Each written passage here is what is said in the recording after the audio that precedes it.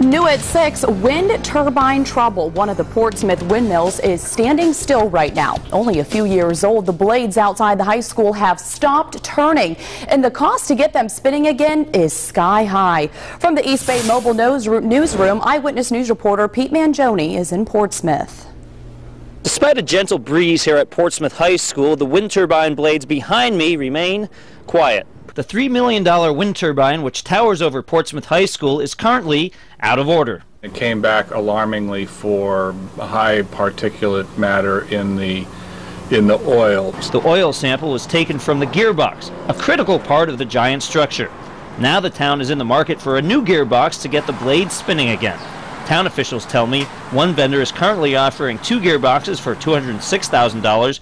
Another vendor had offered one for $106,000. Acting town planner Gary Crosby says that doesn't include shipping and handling.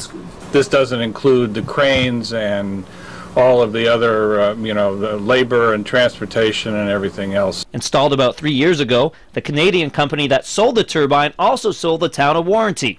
But the company went under before the warranty could be extended. At the time, the warranties that we had with them were for 2 years, and then we had an opportunity to purchase extra years of warranty, and we would have done so, certainly. So yes, we would still be under their warranties. Eyewitness News wanted to know if the town could have done more to head off the repair costs.